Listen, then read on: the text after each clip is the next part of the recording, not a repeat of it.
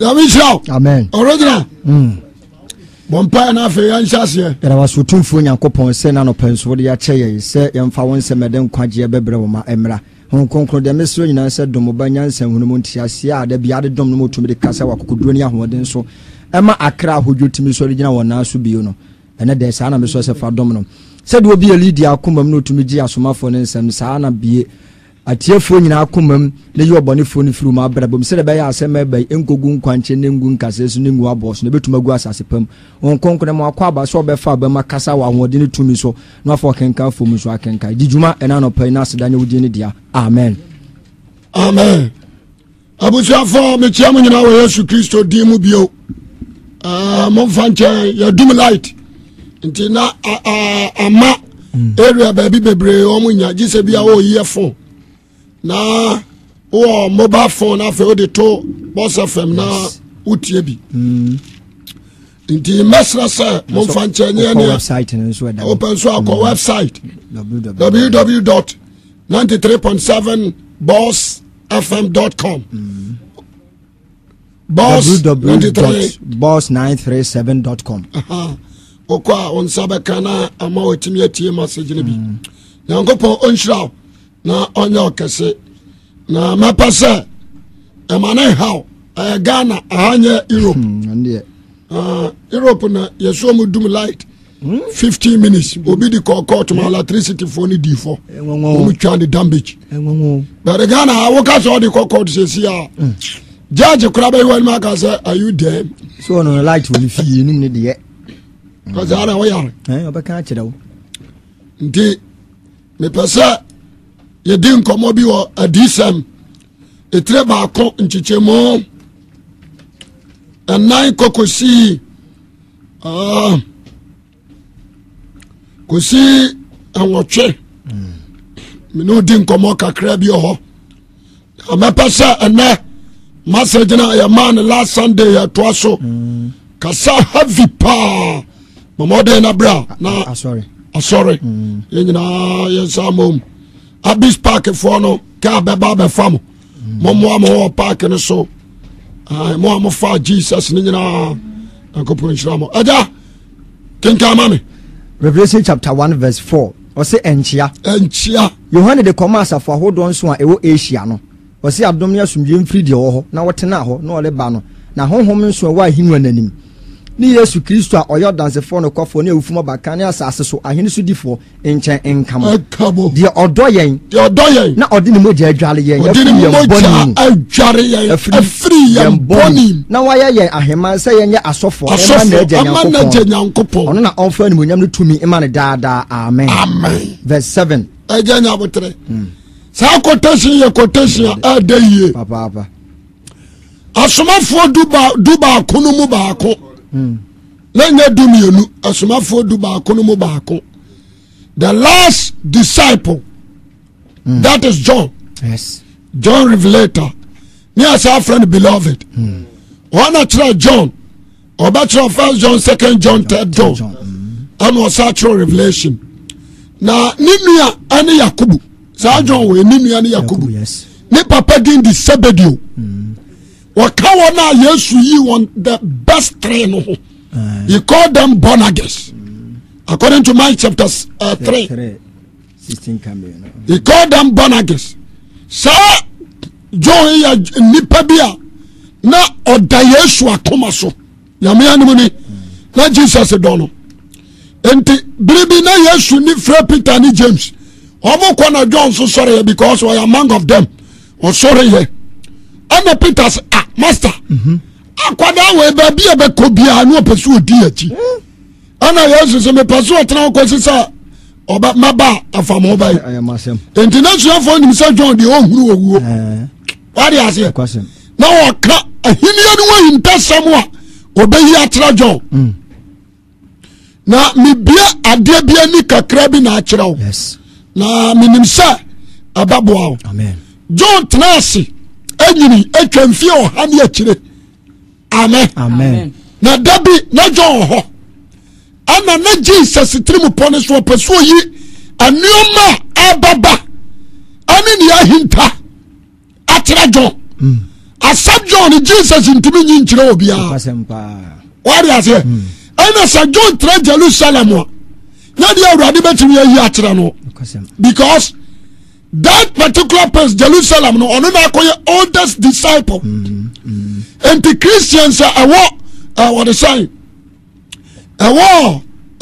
Syria Assyria and Antioch and other towns Wamaji Yesu edi aye he call them disciples no omo nyina botwia no ma badwo ho se BBC asafu bi mu a omo nyina badwo ho bagimu aye enti John eni atote so what you say yes John need to so because he's the older disciple that time na Paul awu James awu Bartholomew awu Andrew awu Philip awu Nathaniel awu na Peter nso yabona asenuam enti na kwaka onu nko a enti amra otra se kya no mepesa na me bie ade ketua bia ni so kirew yes because of Jesus can somebody try asrafo no John chapter 14 John 14 ano Mike and Luke and Matthew and John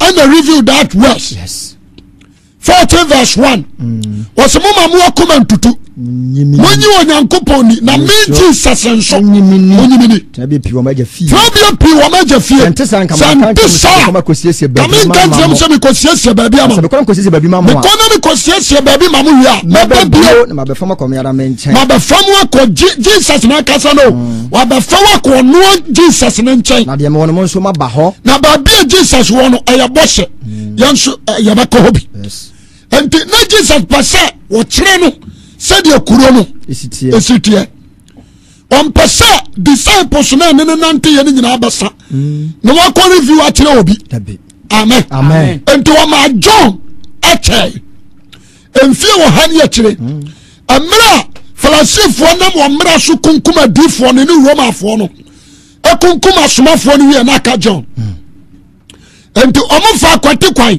akotere John ache na 6 hours Wamo de da sense so ade adwonwa sanwa agumu actually 6 solid hours you kuna firi ho said ya bayo obey deny Christ but John deny Christ amen wamo de ne koto bola bi so atire omo koyi no ade omo ya se no awasi twa na suo afri kroyim yes we did call the Piedmont Island and this Odu automatically want to be mabio. Obewu.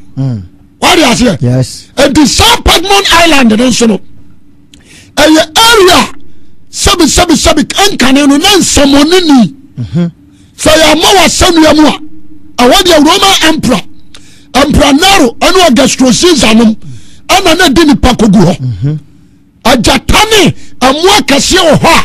Ya do ko amwa ne bawo. So what is here? Yes. Enti omo de nipa na bira akoma biawu enti omo dairi se omo de John koto ho na tira kwa yira yes because of John tin na magidifo no wa na gi Yesu adiri wa hoden yes so wa ba mo bukura na duru John ho ni wa break so suma ni so ade aba akyerɛ nkransa saba enti omo wuri se aya John ana ayama kiso somene dos because omo kuni se omo kumwa na dodo na asaya de and the sana te de betwa na suo the answer no betwa na suo no ana John tro letter adema na chini for so mo fan komo obabi according to John 3 or 1 John 3 or tro the comma obabi no bani is so faithful to John to the Christianity what na hodia somo o brand wasi o somo wa sumpam enti o trola tane di command unya daji anu ha 1 John 3 John obe wasi ma be kan enti mra wa mo tie John wa mo twa na suo no John kotra Piedmont Island sana ya urade Nyankopon trimupo na Yesu Kristo trimupo because na opese we reveal every secret at the John. Yes. And now here baby a quiet place. Ya obi magije no. Trasemi obi mahano. And yes, I don't cause for kwaya konchine. One call is papa say ampranaro no gastrosis Ane falasi for the badjum posse ye do a free ase. Eni papa no ache na wamua. Wonwo obowu. Eh 6 hours. What is it? Obowu. And you want to go to that island. And to akoda hono. And paibom wa bompire. Ayi no wuchira awrade se ahane ade na bato. Yes. Na me pasa me ka sem bi chira wo. Ebi obabu ni say ho kire but na Nyankopon hyehyeye. Amen. Amen. Amen. Amen. Ebi obabu ni say punishment but na awrade hyehyeye a wa hyehyeye. Nya so twen. Amen. Amen. And me pasa me pa bi a wuchire me na no pa be very careful about your life. Yes. And found some because we are migina way. Awrade betimi atame de me akoshe prison for the purpose.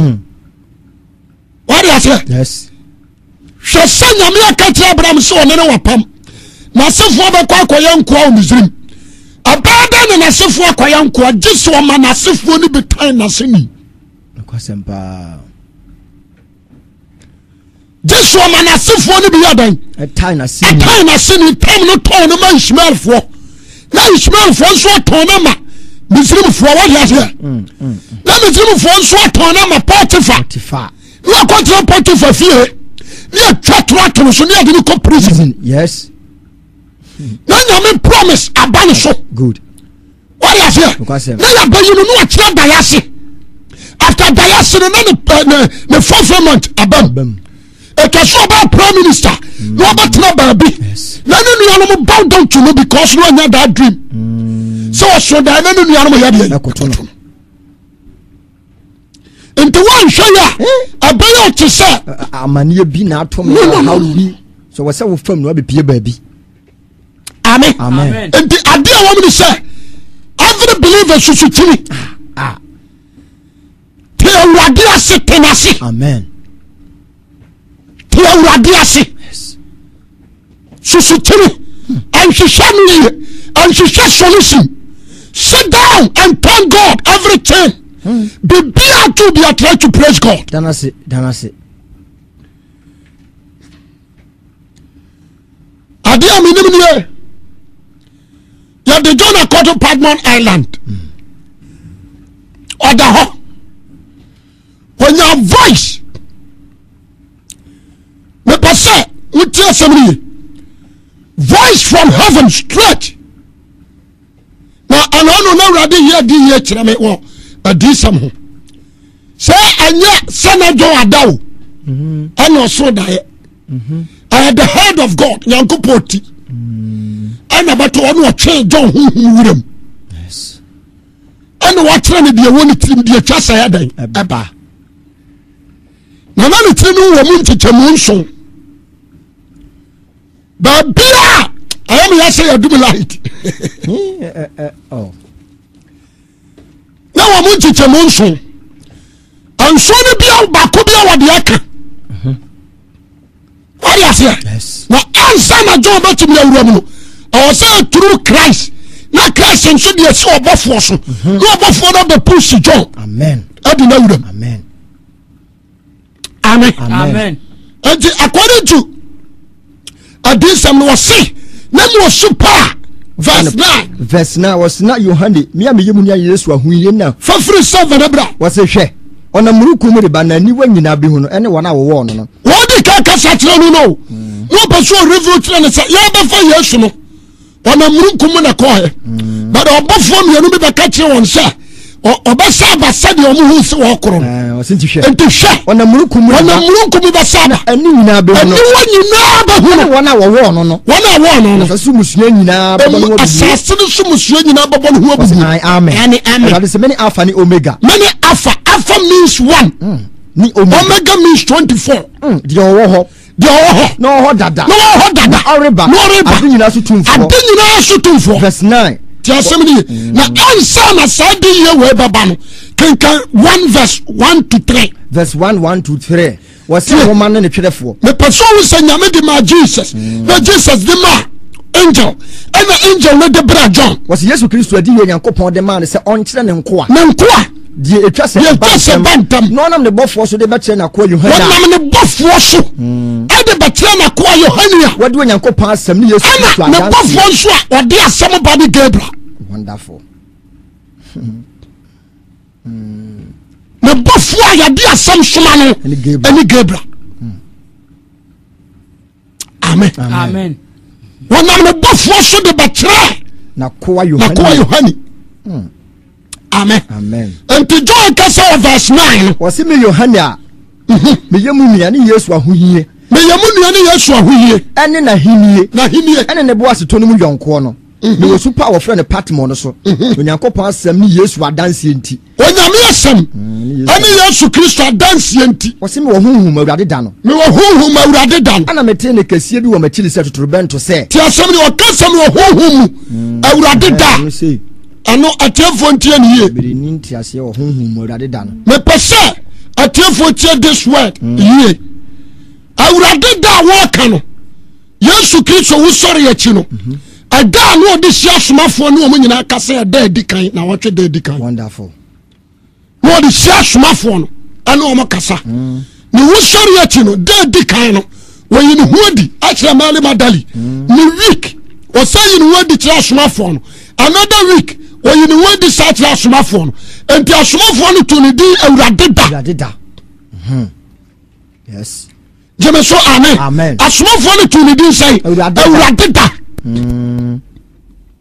enti dada ne du a Peter no mu nim sɛ automatically Jesus bɛyi wɔn ho adi akyerɛ wɔn enti obi ankɔ baabi a wɔse me na me wɔ honhom Awurade da no na mete ne kɛseɛ bi wɔ ɛwɔ m'akyiri sɛ totorobɛnto sɛ hwɛ deɛ wohunu hyɛ nwoma no mu hwɛ deɛ wohunu no fa hyɛ nwoma no mu so ma kɔ asafo ahodoɔ nson fa kɔ Efeso tie ne ye hwɛ deɛ wohunu fa hyɛ nwoma no mu na fa kɔ asafo ahodoɔ nson no mu hwɛ deɛ wohunu asɛm wɔ hyɛ no nso deɛ wohunu no wɔse hwɛ wohunu hyɛ nwoma no mu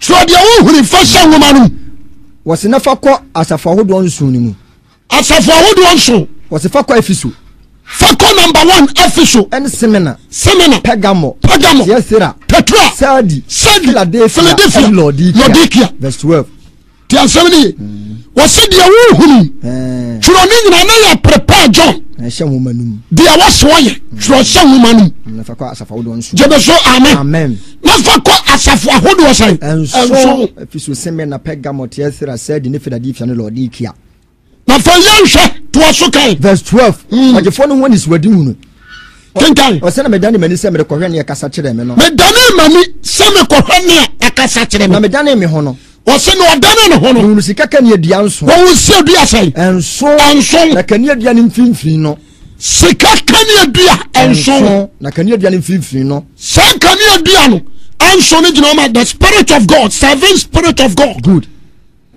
serving spirit of God gyeme so amen that serving spirit of God no ɛnso ne mfimfini wɔse na kani adua nso ne mfimfini no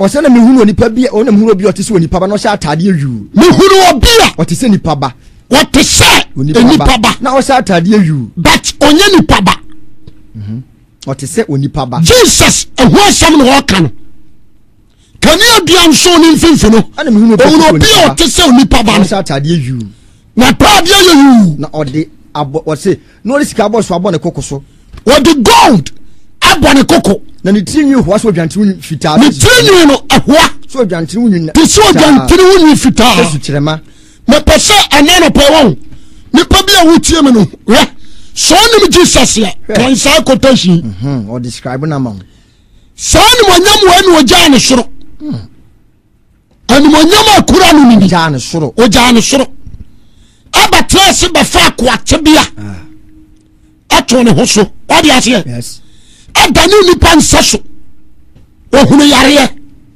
yɛtwa nabaa yɛtee ne ntasuo yɛbɔ ne niket ɔbɛfa akoa yɛte bi ato ne ho so bɛdane nipa nsa so but say na no tie was the tinu was odwanto nyi fita se the tinu te so odwanto nyi fita se snow o ka so tirama is talking about snow na nani te se anasa esokoche na nani te se ojafanama na nani ko hia na awo hada da na te se jafanama ana na te se yawa fefa adofo no mu na nasi ate se yawa fefa adofo no mu na nani te se asuo bebre na nani wuro so te se nsuo bebre ne na okura nsroma nso ana afna nufanu na anam anonso nya daje na tie nsroma nso is talking of stars 7 stars is talking about the leaders of the chapel 7 churches yes of Ephesus no Asia asafawo don so na ho no one na me you won say leaders no you call them stars asofo pastors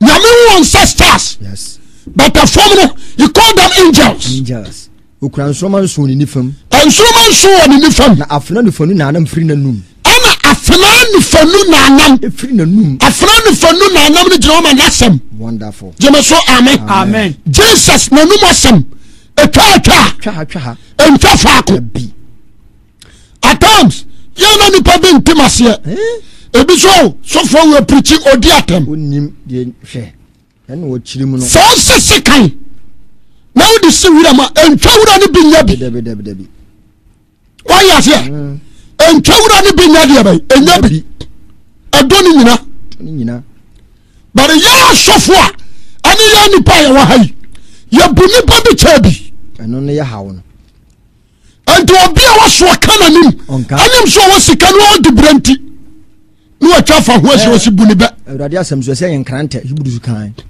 o se awurade asem yen krante ni fanu hiburu su kan me pese twa atiefo ntie ni ye se bi afom so na se preach no outside no yen ta obi a o debi if you trim sa ada Jesus baba no won ka se wo ya komo hene debi ende ani won ka se wo ya president onu hu sa ya somebody enipa na page na sit that position no na memfa ho debi na me nyina ye pe entenkranta na sano no no enu fanu etwa after krabofo no bi dum wo samwa etwa no hwe ya de odi ya Lucifer anu wa na kota Lucifer chi Adam was the first man God created. Where the nyame de ya no. Ke wo se ne ko be hu ne mabo. Hwe. No time. Any party through her. But you are man. Sodom and Gomorrah are the same thing. Yes. And to say when you kuyafo mumu se kuyafo papa bia. So obi wa ko hire mu a. Okura se kan for. Wasini nyina. What the domain nyina tro ansa no bebe fia. Baba. Momu sase ya no mu twawura ni bijabi. Debi enya nko ye wura ni de obetwa. Me ni atamo me kan kore. No. Me ye ni pa me favor bia. When you position I don't care. Yeah. Because Bible can in 2 Corinthians 5:10. Was it a sign? Nah. When you will be you know complete Christ tamu jani. Obi enya do enu But nipa bia wo ba sasu wo so. Ya wona mu nipa dua so yo. Enya so akatua. Papa oboni o. Te you be antin. Me preach already the middle of the cross. Good. North, south, east and west. Good. What do you say? And to me quite some only south alone. Let me jump north. I am from so. And you quite some north alone. Let me jump east. And you quite some east alone. Let me jump west. That's why you I was some kako 4 corners now. And the ABC or preaching better at the massa. Look at John the Baptist now. Matthew chapter 3. He used what he say? Or see, be Matthew chapter 3. Matthew chapter 3. Verse number 1. What be number 3 no? Was in Hurutiama. Aye. Matthew 13:31. What's it say? Matthew 13. Matthew chapter 3, verse 6. 7. Matthew chapter 3, verse number 6. 7. Verse number 6, 7. Can I 7? Verse 7. no hunu Pharisee ne Sadduceefoɔ no bebre sɛ wɔle ba asubɔ no ho no wɔle ba asubɔ no ho no wɔka sɛ ihurutiama ɔno ka kyɛ mo sɛ munwane mfira bufu ele ba no ho wɔna ka sa asɛm wei John the Baptist in enti John na nsuo gyina ne tirim obi na ɔmo sɛ na woyɛ John me kyɛ John I'm more than John the Baptist. Why? Because the kingdom of heaven, yes, the kai. Was say a different nation come to see John so. The also him here when do I kete Quran as to tell John. He's talking about the Christianity. Christianity no. Tiasamni and to say John, I can Herod ataya. Menam here something that I bonnet. Ya bonnet. Ah, yes, you some mama did some phone on the 24. Me kana no ma bone omo se kwane ho me nkwana nkotena Yesu ba obaye nti wusua no be Luke 13 verse 31 was it donalamu no munti asemo donalamu no why Jesus na abakase was it donalamu no donalamu Pharisee ba be se ne se firi yakọ omo be se Yesu se so firi ba bia wugina na Herod lipewa kun Herod so onya wo bakun ano se won se munti asemo ni o kan che sakrama ne se me pa cha Herod wo hene I don't do the Jesus you fox. Unim ko kante sakanama no. Oba ka jam say we Yesu answer is yes. Who mo a dey Yesu ya adwuma the same spirit and no control me. Amen. Me person me kan okura de tiraw. Anya Bible school asem na me kan wa ha. Da bi nya no a. Una to na wo je ho. Na ni say Jesus ye me nia. Unim John 1:12 was the dodo a ati Yesu wana wagine de aduru. Wama won tumi se wama nyankopon ba so ni ma meka tirawo de odi a kyerɛsua de odi kan nante obetumi ka se wontumi fa John the Baptist asan kan ma ha anya John de ana me de ba ho eboro so kura woni me de ana me de ba no John de ani sha God is swa ti aze huni abranti a wotie me ba bibi Matthew or the side 23 Matthew chapter 23 me paso ka sambi so ho ya na manfo nim say ya bodam Matthew 23 verses 25 bra Matthew 23 verse number 25 wasi munie wasi dua mo atwerefo ne Pharisee nya atwomfo journalists for no there is difference between Pharisees and the writers wasi munie mo atwerefo Pharisee nya atwomfo some huru kuruwa ne say ya ka obi so ye nya atwoma ase ne say ne bro fle hypocrite ase ne say ye owura bia na no Pharisee ni nyina so cha Yesu pani nya atwomfo ana atwerefo ni so cha de pani munwie mo atwomfo mo atwerefo ni Pharisee de yaban nya atwomfo some huru kuruwa ne ayu wachi some huru kuruwa ne ayu wachi na emudi adutwa ne adutwa ne adufuru Pharisee ni frani Pharisee ni frani mo huru kuruwa ne ayu ani ayu ho na chire nsu afi wasi munie de mo atwerefo Pharisee nya atwomfo wonso asaka bi atwerefo Pharisee nya atwomfo wakasa nso no mo gina ho na ene ehuma nipa no wakasa no ya mo nkanjire mo asofo no nya atwoma nka tia so dem sa bodaman ekeka wonim se nya mesompa onya ai ori afia nya atwoma nka wo preside no da wo sa bodaman wo nya atwom na atwom kura de borofo ade ai aja to aso kai ai mati ho na ai o se sara na monso muti se enipa o se sara na monso muti se ni muti mo se nipa o se sara na monso na motie ewo mutini ni nipa ni na mudie nya atwom ne mu yala nkomu nue mo atwefo wo ya mutini ni wo nipa ni na mudie nya atwom nko a o se mu nue mo ya Pharisee nya atwomfo se mututu adifo ennaso na mututu adifo ennaso na musiesie atenefo abodamu na atenefo abodamu de musiesie ya no brasui anka ye ne wona ayele nom ahwe adifo ni moja aguo verse 31 o se ye nti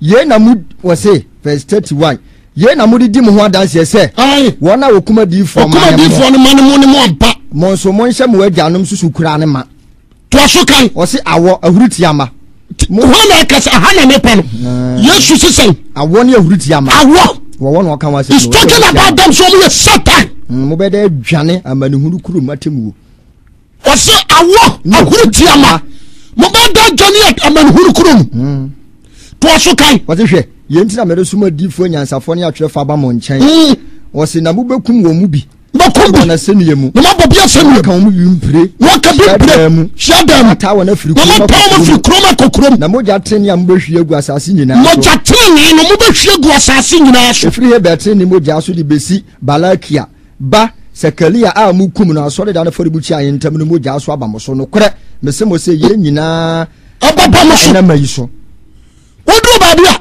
wose na ba ko sori nyina ka so wura wo kan se bia na wore boy adapa Jesus said, and at times, you know, to transit in the name of Jesus.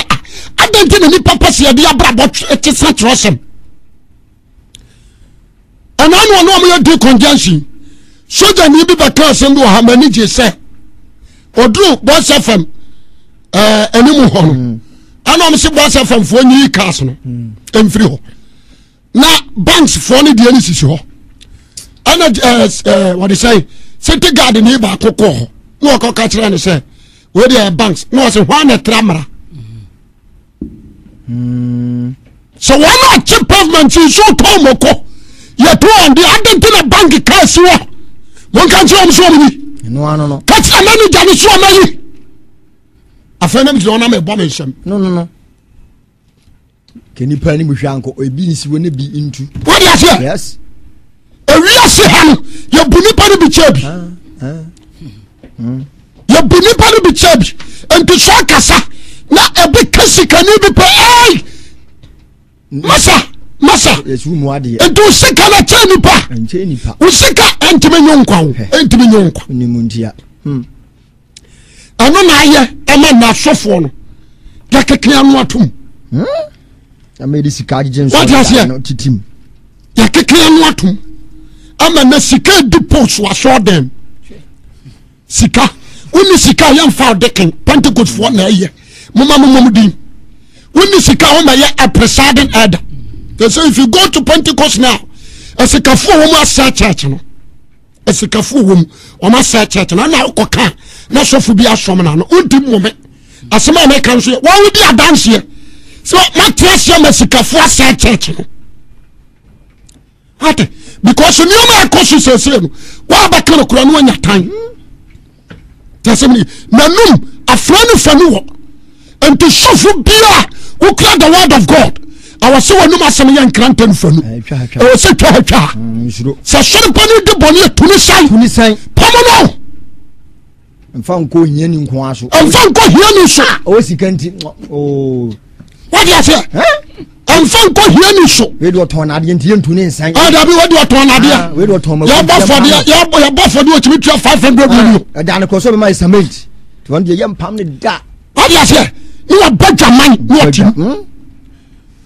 o dem wasam what kani no because when sikani but Jesus na numa se metwa hatwa edu ba bia wo so toma ne Herod no one span James chapter 2 verse 1 kinkan wose adefo ne ahiafo wose adefo ne ahiafo wose minianom moma onipa ni muhwe ne Awurade Yesu Kristo moma nipa ni muhwe ne ye na Awurade Yesu Kristo ye ni munyam wura no ye ni munyam wura ni jidi ani afra wose nipa wose sikampatia matter is the same nipa wose sikampatia ne ata ya da mu a o hia ni wu aye na ye troka sikani wu aye na nso ba busumi mienu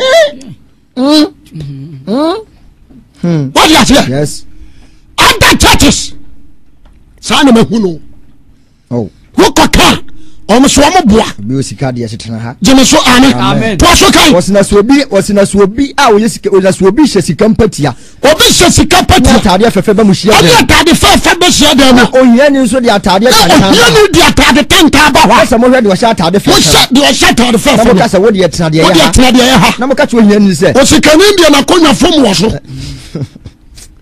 ediyo fom wo so oba tra fom so but nkwaje ababo na mo ka che ohia ni se wo de na mo ka che ohia ni se mo de na no hwa tena ye na ase ha adwane so ha wose na nye pa na mo pa mu na mo de ba na ma ya dwemmoni temifo me pese ana Kristo fo wu ni se nyame na twisu ni pa Your elders be churches mo yiye. You fake elders. Obi tia show them ho oni time. Esu nyame ho won so. Amen. Sani pani betimi adwuma ta elder no. Anso man point and now you show education background. Education background. And not church say. Church aye honam. Okura PhD, okura ho adi. No.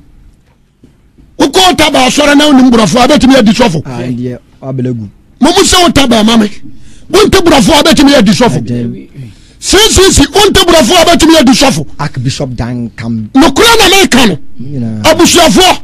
Mama yamfa yadwene anse sadia yene ayepe.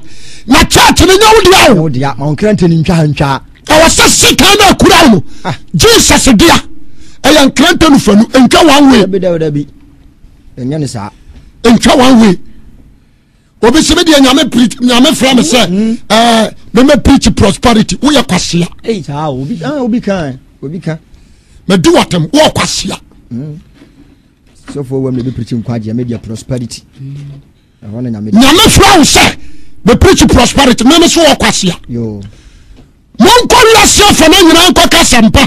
Do gidi na mo nkyerɛkyerɛ no waka so de akokyerɛkyerɛ prosperity. Yes sir. Entine adwamaya dɔre asafo no. Bɔne nketenkete habodom kuma ɛsa asafo no. Enti God spirit entimi nya adwuma wa asafo no. Oh. Ye ka ma yenka. Wotu wo kyerɛ wa adwene se de open na ye ka. Sani o preach na odi atam yo. Nyame na abachi wato gem. Oba no waso kwase 10,000 anka pe. Ka pe. Odo beto gem. Tudu wa wosem ya odafo. Nsakyira wa adwene. Ya semri. Dia na me panyina no ani nkranta no fanu no. Okay. Etwa. They are so for muntie. Enti show your minister of God. Awurade takrama so begie dia. Takrama na yisi asomafo no so na mu adai apai. Etwa. Good. Tia semri. Nya faako. Enti Peter no madwuma mo ya ya no. Edu ba bia wo se what they say James Akwawi Stephen ayu so mo amko asensene no wansam. What can you see abon ye kuwa ko ba bi. Okay. Ana so say what kind of big can buy about you atoma. Stop the work of God. Ntimi nya da. Jai. Ntimi nya da. Ade. Because I see am to way. E bi so o preacher no di atam say abaya national anthem. So for we di atam. Me di atam o so fu di watam anka me ni waja ahye. Proverbs say for the Akwasi asano. Fa che no. For the Akwasi man. Fa che no. Me pese enano pai. O so fu be Proverbs 26. Proverbs chapter 26. Proverbs 26 verse 1 down. Proverbs chapter 26 verse number 1 down. Me ba to say Bible mu. Kenka ma nti. Otifia se mo se nkwasiafo, anihiafo ne nkonkonsafo. Munti asem ni o. Nkwasiafo. Anihafo.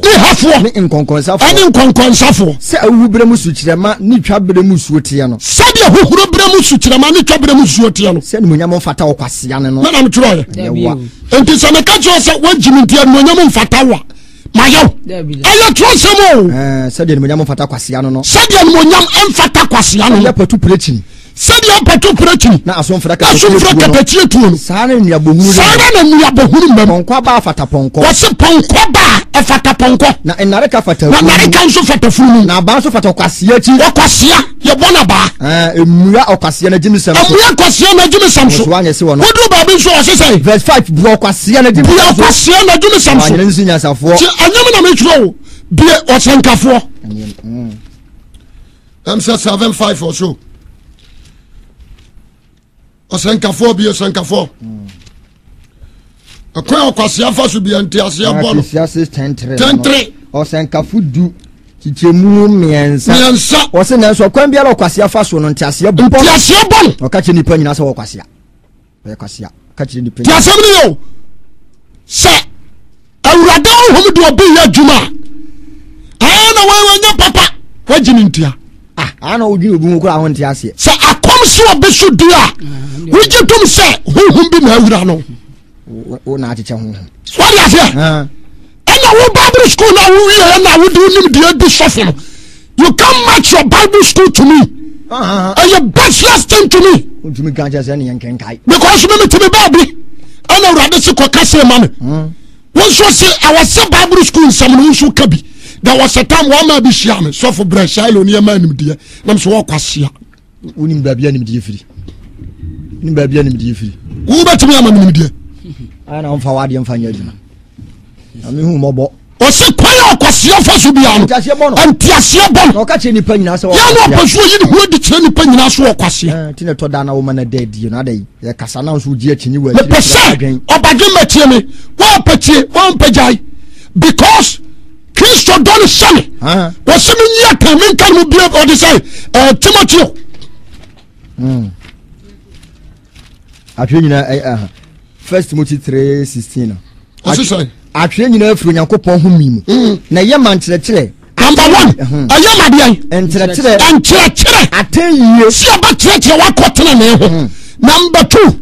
Atenye so de bɔne abamu ahuru bɔne. Atene. Number 3. Atene. Ane tene mu yan. Ane tene mu dian. Yan.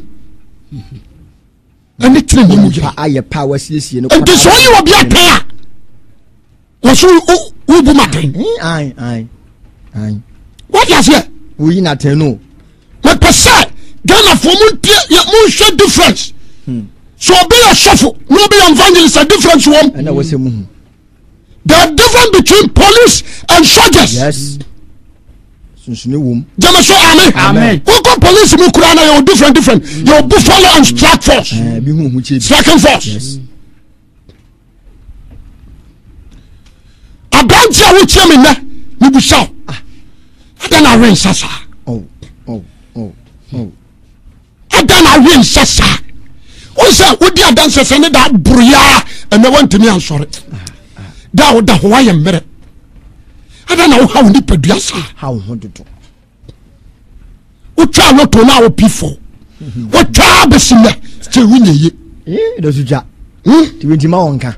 Enti ma menka. Oh. Kana brother what could you ampeni ntrese what tra nyame asem o won tra nyame asem what are president vice and just what tra nyame asem tra munye very careful me papa no mahemfo enkwaje na be ona de wanya bi ka bi kirawo na biribi beba wo be tie fie pro yakotoye na ye den Jesus ba wa me hwani panim Jesus ba na krokro nipa dabi ai oso ba ne boye fo ba ona ba ne boye fo ba me de me ba na tayiye afutuo nkyerɛkyerɛ me mama ne boye fo ba me ba na tayiye time so amen ona ba ne boye fo ba Jesus ona ba ne boye fo ba but me de me ba na tayiye afutuo nkyerɛkyerɛ atene enti mbai wo chia I was some straight to no oma won chia what you say anu na won tiasia no ye be straight you and there o fayira kaayere ho na ma ba krokro se ye na ka kire o se nye tia na ye ma hye o badwama wo okrochi na ka kire so be ko bunsam gem straight what you say o bokro no me ka sa do be ko bunsam gem no se kumase ya adum unicorn house animu ha ebo numera no nwotwe kura na am roba sa ya hama nyagoro police station wa hayao ya be pick usisi ya me say police station wa ya kan say railway si hayao ana police station central police station so was ha ya be pick so unicorn house animu ha ho na am roba si guo be pick usisi ya ani do mu hia man fo wa ha na tan press ni be hwatwam o frano ko asem ko na me charge office many duty oh me pese atiefu atieni ntieni anioma de koso agana ha e wo se yesen kafo na wo se sekireka amen abanti a wotieni me sraw sesa yes kakra me na Yesu aba anawo mahada na me tutu me pese me tire onioma bi ase kwasem no ano no menya bodamfo menya magense me panipa ni man monyam menya magense me panipa bamafa be Galatians chapter 1 verse number 10 or so. 8. Galatians chapter 1 verse number 8 ne ba no. Verse 10 was na afei nipa na pese betwe ba mafa na onyanko Paul say afei nipa na pese betwe mo ba mafa ana na so nipa ni ana some preaching ya na me pese me so nipa ni se be so nipa ni anka menye Kristo akoa. That's it. Good. Se me pese me so nipa ni ani anka na menye Kristo akoa. I am a duty so se me tuo bi you obi otan. We are doctor ntidi oh. We are lawyer. Lawyer ni wo fie teacher. Abodi na beto. What is it? No. We are DSP abai na dia man. No. Ya man for DSP. We are crime officer no dia man for ma. I was say catch you said dia wo ya na nya dia ba. Na ye ma hyew na abu afu. What take kuma sia wo dia wo ya nso ba ya nsama man for no mabodam. Na we onya aka.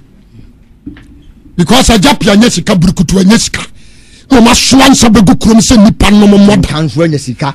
Atenkanya bi woko kai ana na odi at na me ni watam ada na wa de wonum na wonhwe on de wonum aya fa so pra ma aboa aya ada na no hire no mabunum kamonnom na papa ma ni bi na ma bi om so di at se di atani me hyehyɛ na ayiso mama mi bi na ka papa so anum bi na ma buru na mu gufie o obe nnom minim wa ma bi wa ya nsa na djuma ni ko bu nsa to ma na ba no wo yi na di ada wa so paso asa me pa no wo de ni tu wonim sai sanye ada na wo yesu obi no modam ena manfu okosere ma ne lo duru kama frafrafo mu nsa bibia ni sisi fam no sa de nsa koma no tropical land wi ante sai wo de aso na ya djuma wo mon ko no da wira no ada ena kono no fo ma de anya sika no sisa koma simfo no ma hwe no anya sika abodam no ayeyi ami ya do mama be di so no se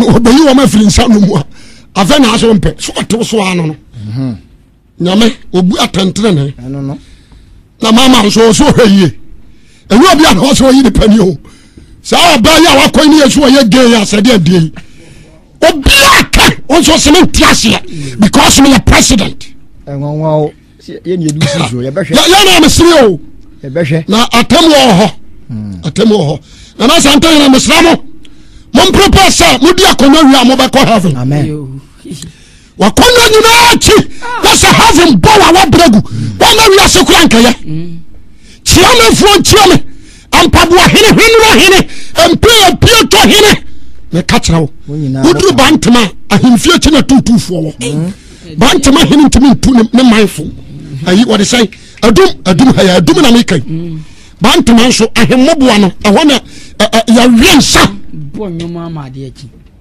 wani ya rensa bonyoma amade achi ehwo de yankwa nkocho so you are disturbing public peace ya bi ho na ekoka we media me kan na mako me sramo me de manusi yes ma hada na na meka na me asam ayankranta no fanu etwa yes anya wage so obitaw anya wage so obi mpawasam obia ntaw me the whole political party in Ghana no me no bia because so be a member of politics you can be a liar atron de wuje but done trofo I didn't support any political party in Ghana no ade am people for ba mu dis kan bi rowan se time onu so di atama se time o ma di yesu aba mama di o shase entem atama su ya na no mo shase o ma di abesina enti nya fa na me be support obi awo no me yi boni hu akai boni bia oboye bia no me yi hu akai abranche sakra amen jawi no amen koka amwa amen agamamo mwa ensanu mwa krono mwa osofo jaima pa jaza sofu jaza enso ya wutoi nyame na seto osema de mama kwa momfa makwa krantene ba bia betwa ada na oton so di no galon na watoto a wububuo no ya wo de kala afrafre bi di dadie bi twa dadie mbaifo ntu ane de akeka ka ho ya wo toni adam faso na wo mu asakra hwan wana age wo yira asakra ni bisawo nkam hu ye nka wasam a wo ka no ana tiregu afidie so ba bia wo na nuru ho na beduru ho ama nipa bi ate asakra na ye nhyira what is here but me shot and the boys na ba me a prophet a ma we had that poker kesi no packing na so na anim o poker kesi a Chrysler na sina so na anim on say the city o twa bo na kesi so na 2 million ska hwe ka metim yare yasu sika na me pe bo na me bo wo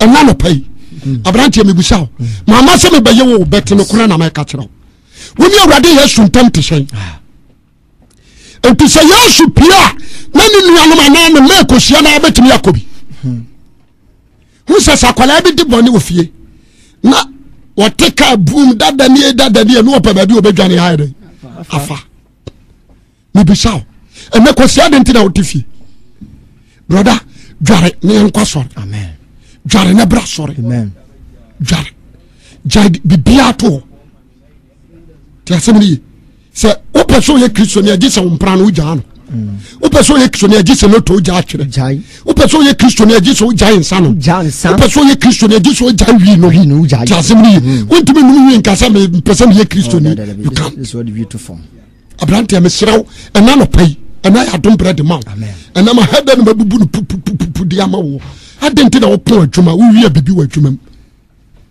o ti sto ano o hwa ma sto wura ni fia na yi bibi koto obi adwuma obi sto o pon ya ofa hoko yi di ba fie sister ada na wo yesa wo so ha kro no wo jiji susu obi atua ni se kama wadi enso o maake o maake bangi foni ni so de abetum so wadi sika no wo ya we mo jiji susu no hwe suba ya wo inati hwe suba ya wo inati nko da bia wo sika shoto abrante ya mesrawo sisa wadwena suba na wotimi do be ko bonsam gem abraba wo bone nye fa Jesus na obenya nkwa kakrabi na Yesu Kristo abanhira ni nipa wo siesie no no wo twen no obeba mpofiri mamira wani na obeba nyamehya onye okase oma wonti aso obi ka tro se sofo wi adi atema ka tire ne se oni atem oyi atem okanimu otufo otfachire yakopon hya onye okase baba James chapter 2 verse 1. Kinkan. Wose adefo ne ahiafo. Wose adefo ne ahiafo. Wose minianom.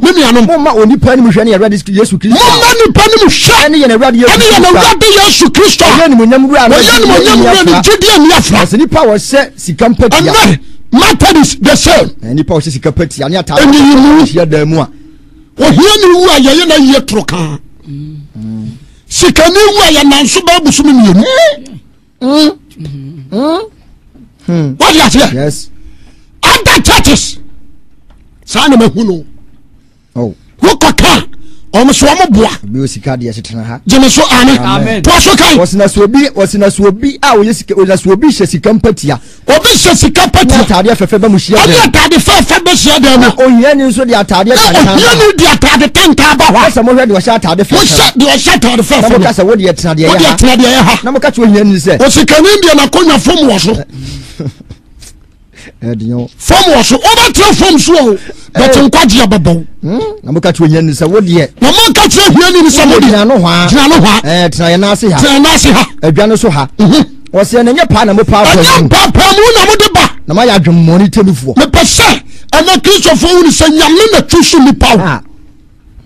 You are elders, my brother churches, 1 year. You are fake elders. We shouldn't do Obitia saw them only time as we are now home also. Amen. Sandy Panama to me a Jumata Adano.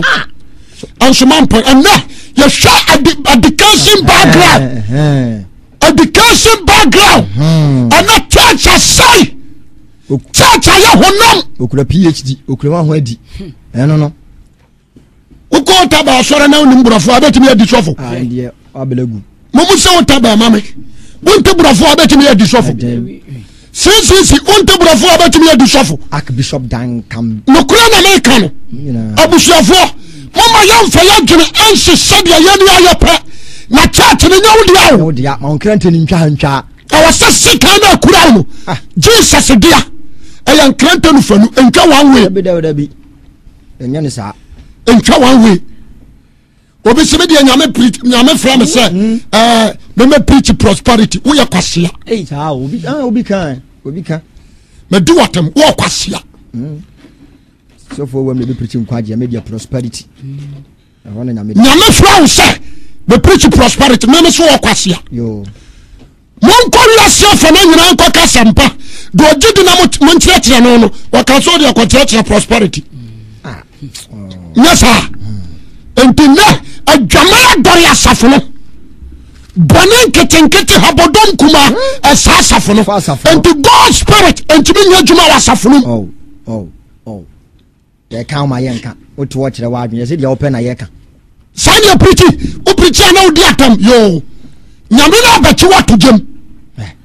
Oban was so Akwasi 10,000 yanka ape. Kape. But what do betu jem?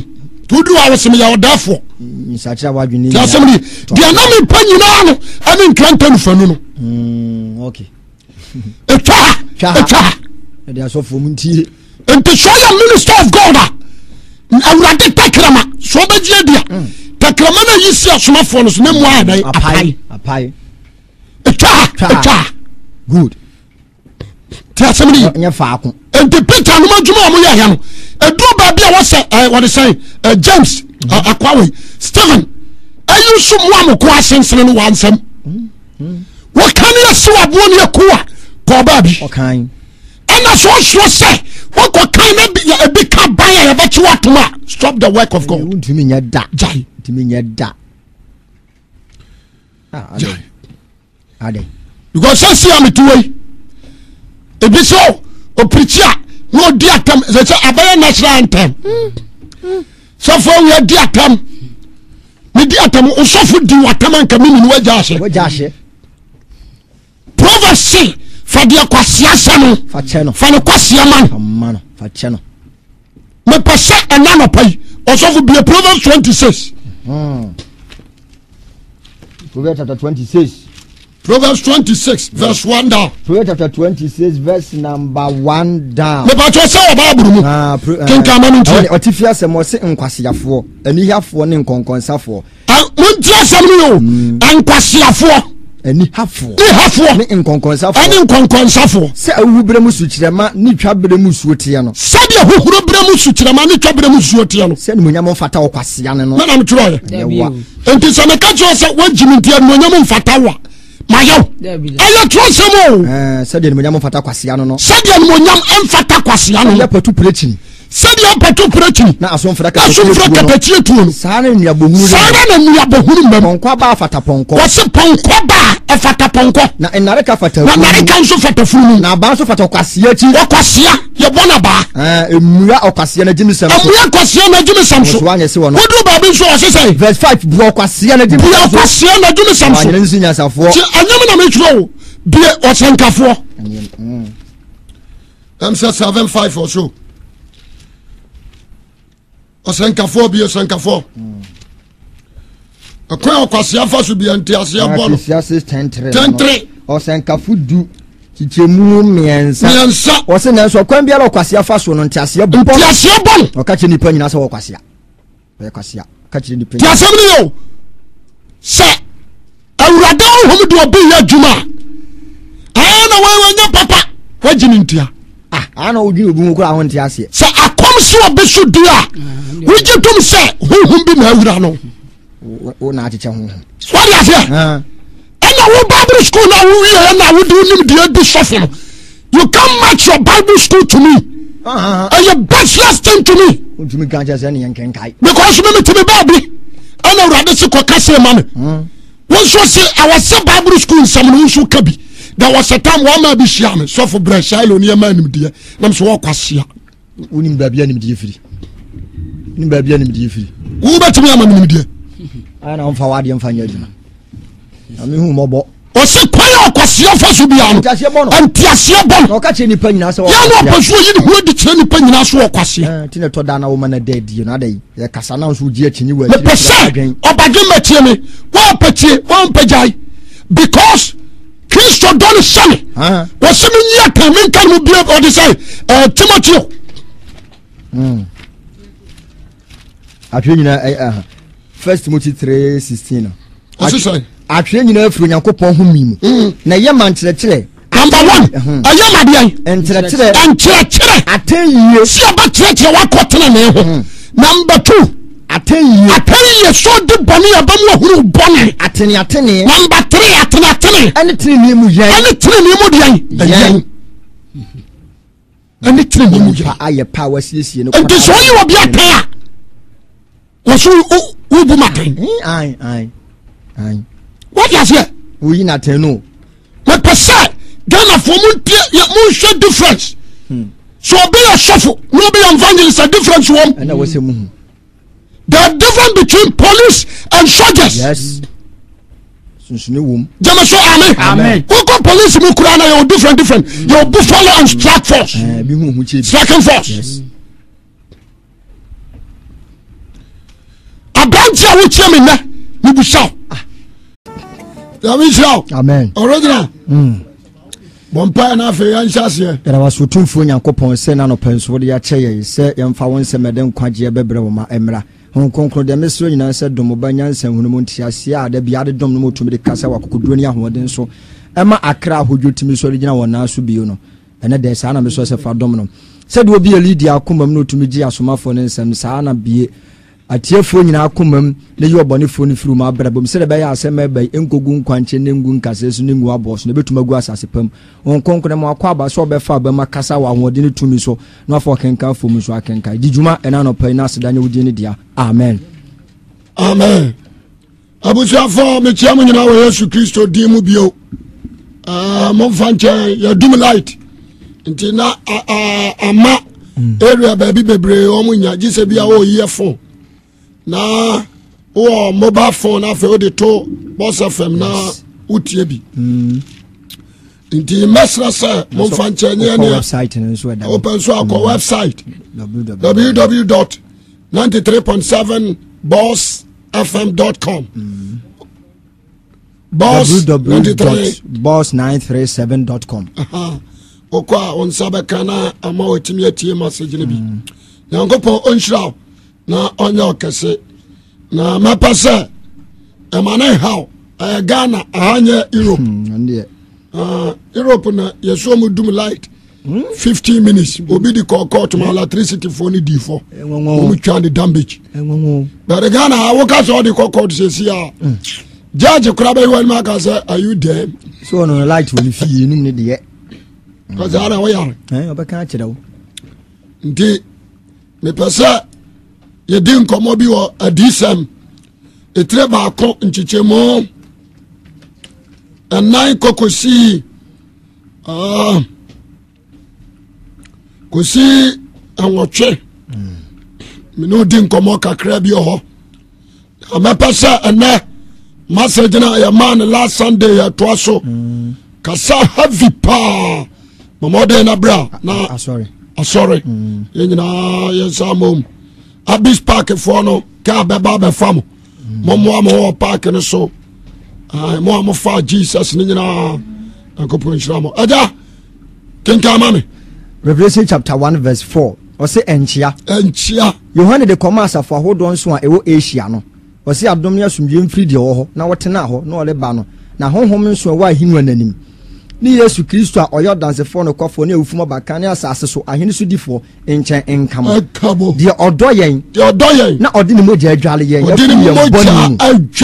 afri yen boni na waya yen ahema se yen ye asofo ema na agya nyankopon ono na onfa ne monyam no tumi ema ne daada amen verse 7 agya nyabotre sa quotation adaye papa asomafo duba kono mu baako Lenya dumienu asomafo duba kono mu baako the last disciple that is John. Yes, John Revelator near our friend beloved one actual John or bachelor 1 John 2 John 3 John and was actual Revelation na ninua ani Yakubu sa John we ninua ani Yakubu yes ne papa din di Sebedio wakawa na Yesu yi on the best three no he called them born again according to Mark chapter 3 16 can he called them born again so John ya nipa bia na oda Yesu akoma so nyame anemu ni na Jesus do no enti biribi na Yesu ni fra Peter ni James Omo kwana John so sorry because we are among of them. Oh sorry here. And Peter say, ah, master. Akwada we baby e be ko bia no pesu odi achi. Ana yesu se me pesu atena ko sisa oba maba afamo ba. International for him say John the ohuru owuo. What do you say? Now oka ahimia no wa hintasam a obeyi atra John. Na mi bia ade bia ni kakra bi na akira wo. Yes. Na minim sa ababoa. Amen. John tenasi enyini etwamfie oha ne akire. Amen. Amen. Na dabi na John ho. Ana na Jesus trimu pone so peso yi anuoma ababa. Ani ni ahinta. Atira John. Asab John Jesus ntimi nyinkire obia. What you say? Ana sa John tra Jerusalem wa. Na dia awurade betimi yi atira no. Because that particular place, Jerusalem, no, ono na koye oldest disciple. And the Christians are what they say? Syria, Assyria, and Antioch, and other towns. Wamaji Yeshua dia, he called them disciples, no. Wamanyina butchia, no mabajon. Yes. Se BBC asafu bimwa. Wamanyina abajon ho bejimu ya. Enti John eni atote so. What do you say? Yes. John need to so because he's the older disciple. That time na Paul ewu, James ewu, Bartholomew ewu, Andrew ewu, Philip ewu, Nathaniel ewu, na Peter nso ya bona senuem. Enti na kwaka wonu kwa. Enti amra otra se kira ya no mepesa na me bie ade ketua bia ni so kira wo. Yes.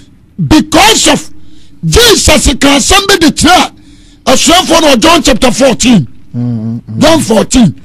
And Mike and Luke and Matthew and John and they review that verse. Yes. 14 verse 1.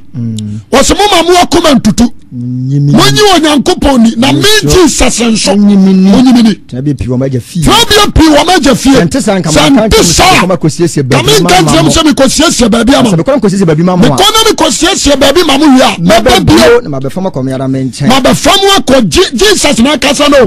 Wa be fama ko no Jesus na nchen. Na de me wono mo nso ma ba ho. Na ba bia Jesus wono aya bose. Yanso ya ba ko hobi. Yes. And na Jesus pasa wo kire no. Said your kurono esitie on pesa disciples na nante ye ni nyina abasa na wa ko review a kire obi amen amen ento wa ma John ache enfie wo han ye kire amra falasifo na mo mra so kunkuma difo ne romafo no akunkuma somafo no wi na ka John ento omofa kwate kwan akotere John ache na wam 6 hours Wamo de da sense so ade adwonwo asanwa agumu actually 6 solid hours you kuna firi ho said abayo obey deny Christ but John deny Christ amen wamo de ne koto ball bi so atire omo koyi no ade omo ya se no awasi twa na suo afri kroyim yes we dey call the Piedmont Island so odu odi automatically want to be mabio obewu what you say yes and the South Piedmont Island no so no area sabi ankane no na nsamonini so ya ma wasanu amu a awadi Roman emperor Nero anu Augustus Caesar no ana na di ni pakogu ho ajatane amua kas and the dada ni dua Peter no mu say automatically Jesus be you on word ya kire won enti obi anko ba bia wose me wa wose na me wo honhum awurade dan na metene kasie bi wo e wo matiri se torobento se hwe de wo hunu hye nhoma no mu hwe de wo hunu no fa hye nhoma no mu so makọ asafo ahodo nso fa kọ Efeso tieni ye hwe de wo hunu fashion woman na fa kwa safa wo so tro de wo hunu asem wo hye no so de wo hunu no o se tro hunu hye woman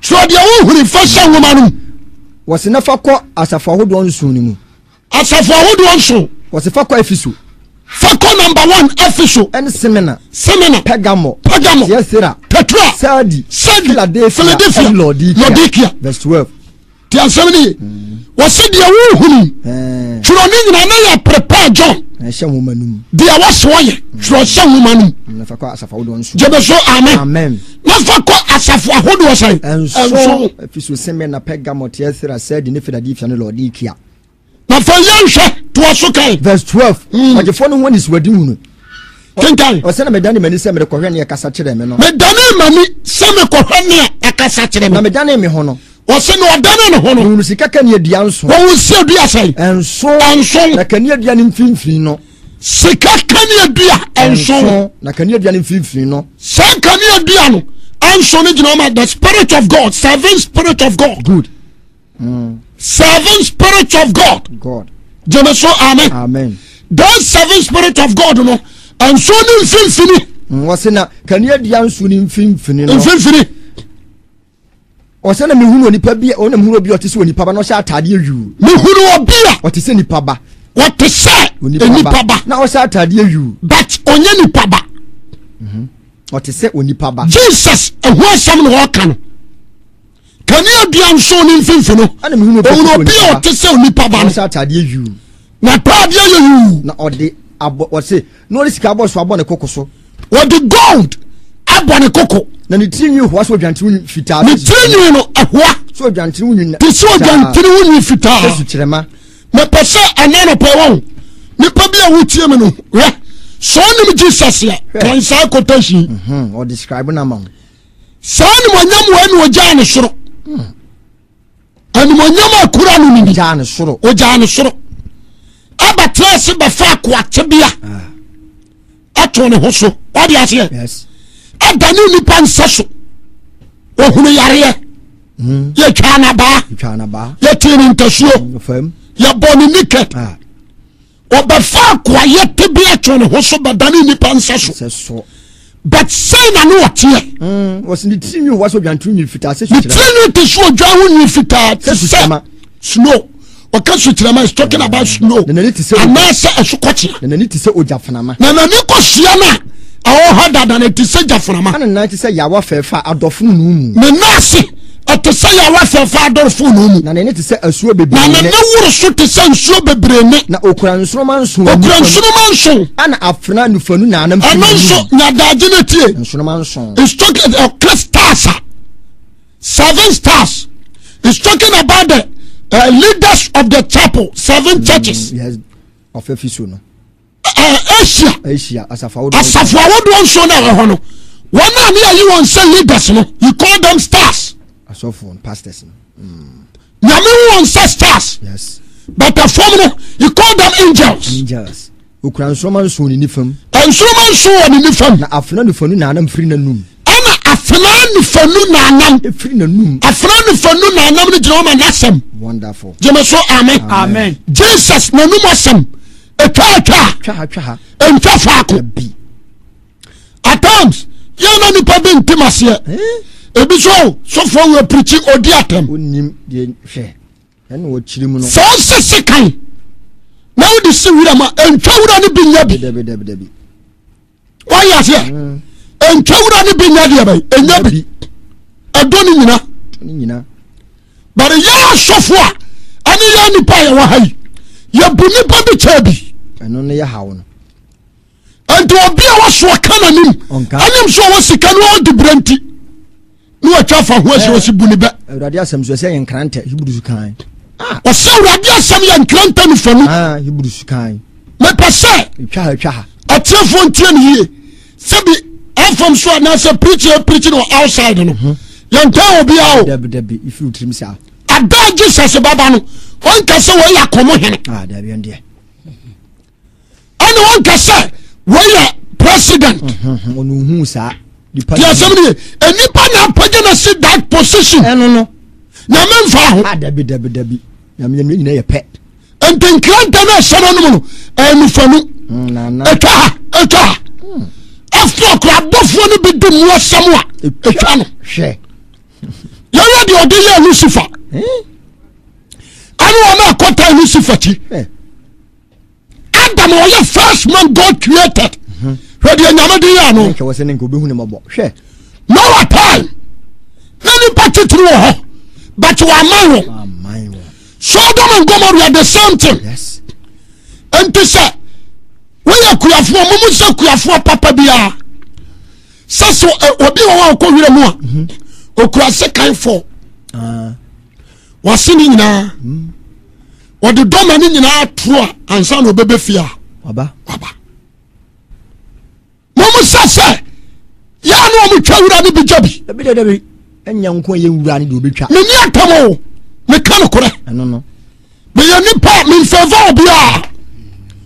When you position, I don't care. Yeah. Because Bible can in 2 Corinthians 5:10. Was it a sign? Nah. When you will be, you know, complete Christian time. Will be any other when you But if I be out by Sassuation, you know, we need to be a suyo. Yes, what you Papa Bonu. Tell you be out in me preach it. I rather the middle of the cross. Good. North, south, east, and west. Good. What do you say? And to me, quite some only south alone. Let me just north. I am from Swore. And you quite some north alone. Let me just east. And you quite some east alone. Let me just west. That's why you. I was some kako 4 corners now. And the ABC or preach it better at the massa. Look at John the Baptist now. Matthew chapter 3. He used what is say? Or see, be Matthew chapter 3. Matthew chapter 3. Verse number 1. Number what be number 3 no? Was in Hurutiama. Aye. Matthew 13:31. What's it say? Matthew 13. Matthew chapter 3, verse 6. 57. Matthew chapter 3, verse number 6. 7. Verse number 6, 7. Can I 7? Verse 7. No one for the sea for the Sudiki for the baby say, whatever a subon on what can say? Uritiama. Uritiama. I don't catch him with a million in Frebu for Lebanon. Why the car says John the Baptist and this year, your dog one barrel. So what is here? Yes. And the woman in the part that come a bill. And one more diary, sir. Woman the John Coto. Nana Tia Quaira. Yes. Because of John to Nana Jedifon. One idea did one day. Yes. So a bamboo book run Andrew John. No a big so many swag. Actually, Cransha Saba. No Cransha Saba. And one will say, I am John. And I am a Christian so many doors. Because some could say, Omukuma, not do one side. And the sign at the better show. The answer one better show. And I don't throw a letter. At the man, a chili for some from Como baby. According to John 3, or 1 John 3, or throw the Como baby. Your body is so faithful to John, to the Christianity. What in a holy someone. What brand was it, or someone was sumpum. And to throw a letter the command. When you had January 1 John, 3 John. About what's my making. And the mirror, one tell John, we try to show John Cotra Padmont Island.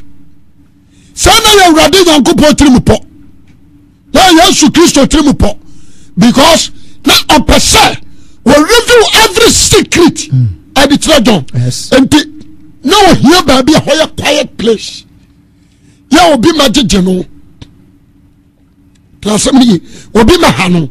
And yes, John cause for kwaya konchine. One call is Papa say, I'm pranaro no gastrosis anum. I'm a fallacy for the bargain posse ye do a free yase. And you papa watching a woman. One Obu. Hey, says ours. What is it? And you want to control that island. And to Akwada Hono. And Paibomo Bompire. I know which area they say a honey at the Nabato. Yes. Now, me pasa, me cousin be true. A be a baby say, watch it, but now young coupon say, Amen. Amen. Amen. Amen. A be a baby say a punishment, but now you're radin say, I was say, now switching. Amen. Amen. And me pesa nipa bi a wo chie me na no pa be very careful about your life. Yes. And found some kosia we am gina we. Awurade betimi atambe de me akoshe prison for the purpose. What do you say? Yes. She say nyame akati Abraham so one ne wapam. Na sefo abekọ akoye nkoa o Misrim. Abada ne na sefo akoye nkoa giso ma na sefo ni betan na seni. Akwasempa. Giso ma na sefo ni bi yadan. Etan na seni. Etan na seni tam no ton no ma Ishmael fo. Na Ishmael fo so ton na ma Misrim fo what you say? Na Misrim fo so ton na ma Potiphar. Na kontra Potiphar fie. Ni atwa so ni ade ni ko prison. Yes. Na nyame promise abane so. Good. What you say? Na ya ba yinu no akira dayase. After dayase no na fulfillment abam. E ka so ba prime minister. No ba tna ba bi. Na no no bow down to no because no anya that dream. So da na no no ya de. Enti wan hwe ya abayo te se amane bi na atom na how we so we say we fam no abepie ba bi. Amen. Amen. And the idea woman say every believer should tell Teawradia se tenasi. Amen. Teawradia se. Yes. Susutini and she shall and she shall solution. Sit down and thank God every time. Be to be try to praise God. Danasi. Idea minimum the John Akoto Padmon Island. Or the ho. When your voice, me passe, we tell somebody, voice from heaven straight. Now, I don't know ready here, me or a decent.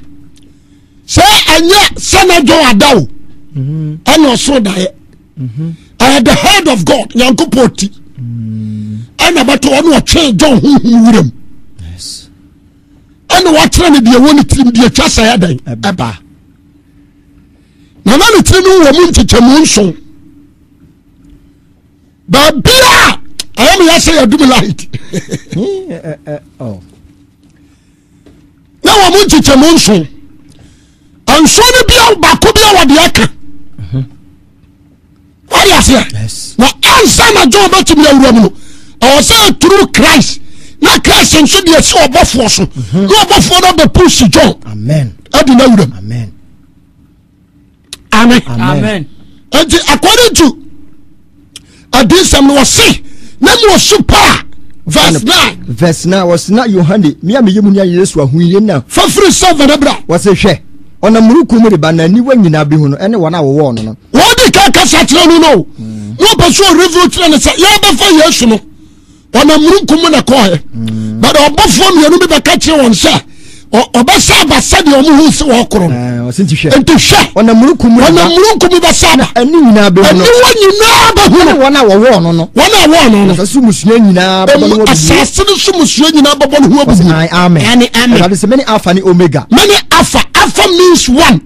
Ni omega means 24. The owo no ho dada. Oreba. Adu nyina so tumfo. Verse 9. Na answer na sadi ye we baba no. Kan 1 verse 1 to 3. Verse 1 to 3. Was woman ne twedefo. Me person we say nyame di ma Jesus. Na Jesus di ma angel. And the angel no de bra John. Was Jesus Christ adi ye Nyankopon de ma ne se onkyere ne nko a. Na nko a. Die etwa se bantam. No nam ne bofo so de betre na kwa Yohana. Wonam ne bofo so. E de betre na kwa Yohana. Wode Nyankopon asem ne Yesu Christ adanse. Ne bofo so a ode asem ba bi Gabriel. Wonderful. Ne bofo a ya de asem soma no. Ani Gabriel. Amen. Wonam ne bofo so de betre na kwa Yohana. Amen. And to join Kasa verse 9. Was me Yohana. Me yemu ni Yesu ahuhie. Me yemu ni Yesu ahuhie. Ene na hinie. Ene ne bo aseto no mu yonko no. me wo super wo friend Patmon so onyankopon asem ni Yesu adanse enti onyame asem ani Yesu Kristo adanse enti wo se me wo honhum awurade da no me wo honhum awurade da no ana mete ne kasie bi wo machili se totorobento se ti asem ni wo kasem wo honhum awurade da ano atiefo ntie ni ye bere ni nti ase wo honhum awurade da no me pese atiefo tie this word ye awurade da wo ka no Yesu Kristo wo sori ya chi no ada no odi sia somafo no mo nyina kase ya da edikan na wotwe da edikan wonderful no odi sia somafo no ana o mo kasa ni wo sori ya chi no da edikan no wo yin huodi akira mali madali ni week o say yin huodi kira somafo no another week wo yin huodi sa kira somafo no enti asomafo no to ni di awurade da yes Jemeso amen. Asomafo ne to ne din say awurade da John na nsuo gina ne tirim obi na o se na wo John me che John I'm more than John the Baptist. Why?